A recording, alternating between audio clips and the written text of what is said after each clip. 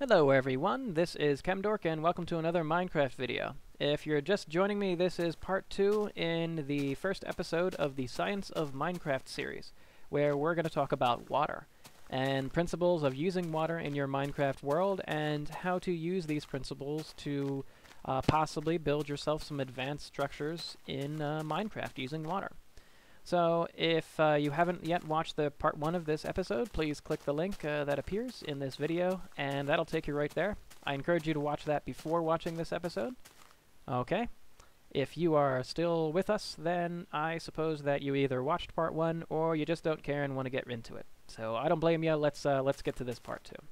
So today we're going to talk about infinite springs, filling ponds of water, and some advanced things you can do with water. So, right here in front of me, I just dug a hole, a 5x5 hole, and we're going to fill this with water. But before we do, let's look at this principle of an infinite spring. So, I'll dig a 3-block wide trench here, and use this to showcase some things in Minecraft. So, I have 2 buckets full of water. I can place a source block here, and this will be the source block I never change, so it's always going to be here. And then the question is, what happens when you place a source block in the middle, and what happens when you place a source block here? So, if we do this first and place a source block right in the middle, we see that the source block we placed on the left side is now stationary, and is not moving. It's still a source block. I can pick it up and put it right back down. Same thing with the middle block. Now it has a flowing appearance, but we know it's a source block. We just placed it, and so indeed we can pick it up and put it right back down. Now, if instead, when I pick this up, instead I place the second block of water over on the right side, let's see what happens now. And you see when I did that, all of these blocks became stationary. And like I said in the first video, a stationary block is a source block. So this makes sense. I can pick up this block and put it back down with a bucket. That means it is a source block. The original block I can pick up and put back down with a bucket. It's a source block as well. But we appear to have created a new source block here. And to confirm this, let's see if we can pick it up with a bucket. And indeed we can. And in fact, when we pick it up with a bucket, it fills our bucket, but then comes right back to being a source block again.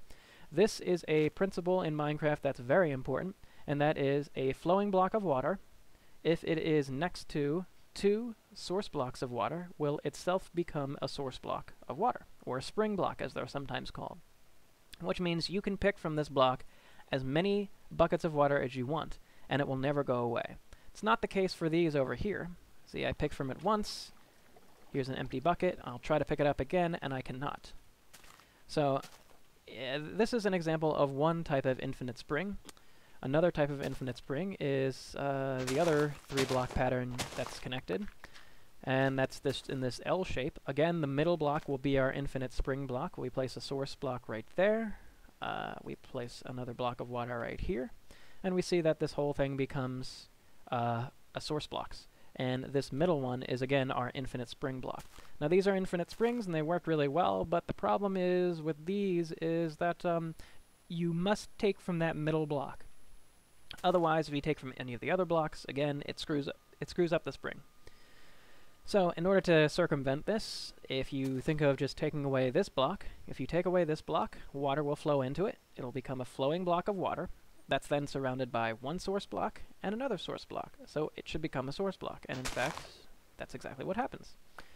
People, when they create these infinite springs, they usually the best way to do it is just dig out 4 blocks and place the source blocks, place buckets of water in each of the corners. And that'll get you there. And so that placement of water, where you place a block here, have an empty space here, and a block here, is something we can use now, and if you notice, I can take from any of these blocks, and it still fills itself back up. But these 2 buckets of water are all we need to fill this pool of water. And we can make this as deep as we want. Start off by making, if you want to make a deep pool though, start off by making a 1-block deep pool, and then dig down to get to however many blocks you wanted it to be. Otherwise, it's going to be very difficult to control the currents. So let's pick a corner. This corner right here, say. And we'll use that same rule where we have one block right here. We want this to be our infinite spring block, because essentially the good technique to use when filling these lakes, ponds, and rivers that you may make is think about creating an infinite spring when you are filling this pool, and you'll only need 2 buckets of water to do it then, because you can constantly take from that infinite spring. So look for this L shape or just a 3-block shape. Any one of those will do. So let's use that L shape. Here is our infinite spring block. Here's where we can place 1 block of water. We can place another block right here. That creates a infinite spring here, which we can take from again and again and again, and it will never go away. And from that, we can just fill up this one side, take another block of water. I'm just going to put some torches up so we can see. Hopefully I adjusted the light levels to be light enough for you guys to see. So we see we have one side that's all source blocks. Pick up from our infinite spring again, place a block of water here, and this should fill out this other side, and watch what happens when I fill both of these sides. And then, like magic, the whole pond is full of spring blocks, or source blocks. Pretty cool. And all of these, this is actually one giant infinite spring.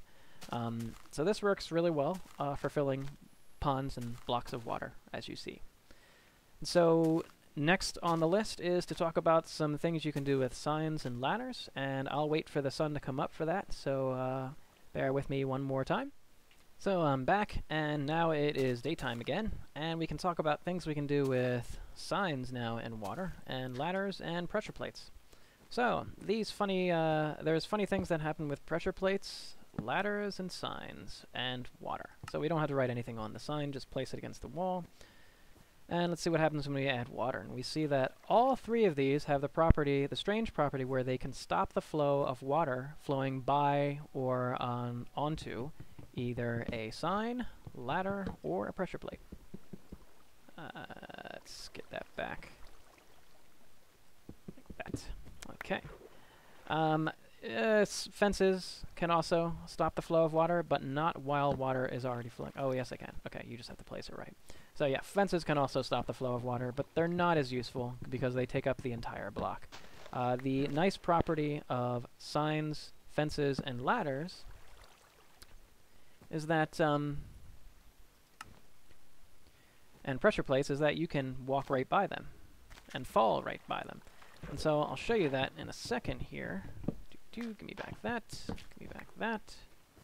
So I have a little demonstration here that can show you the potential of this happening in a vertical fashion as well. So I just have a hole here. If I place a block of water, it defies gravity and stays up top, and the rest of it falls down. If we have on this side, it's the identical hole. If we place on the second block down here, I just place a sign.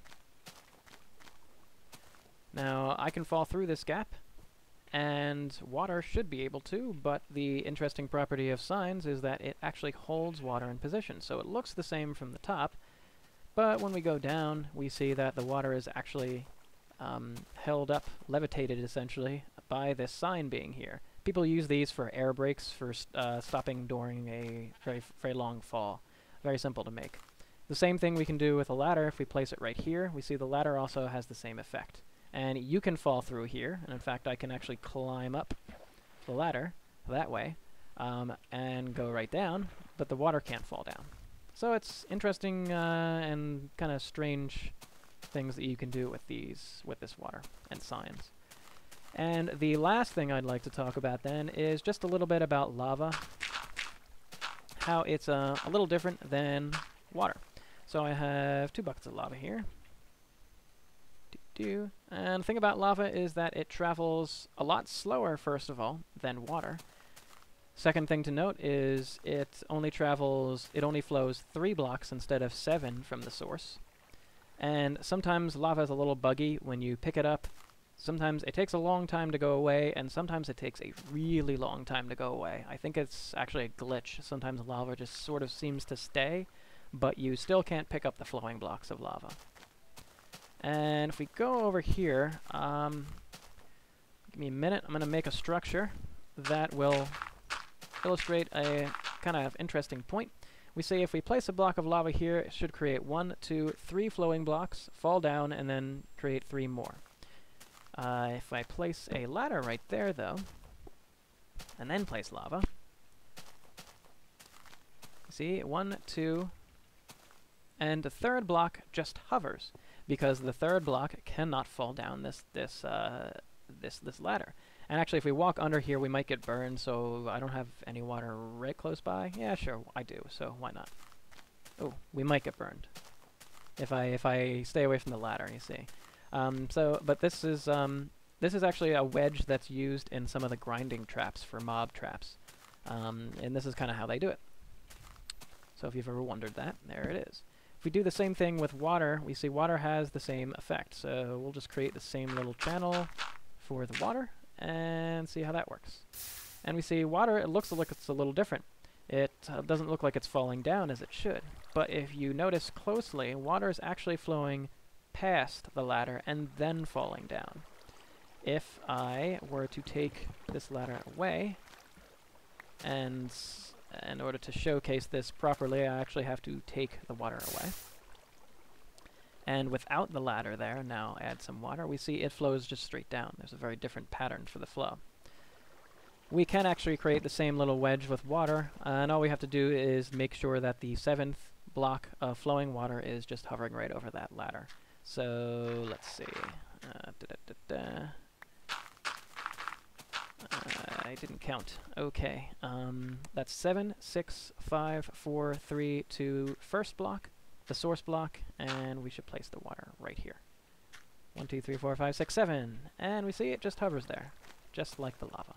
Yay! Alright. So that's really some funny things you can do with water and lava, and all of these sort of features, if you expand upon them in a great deal, you'll make all of the advanced structures that you see in Minecraft. And I hope that this video has taught you a little something about water and perhaps even lava.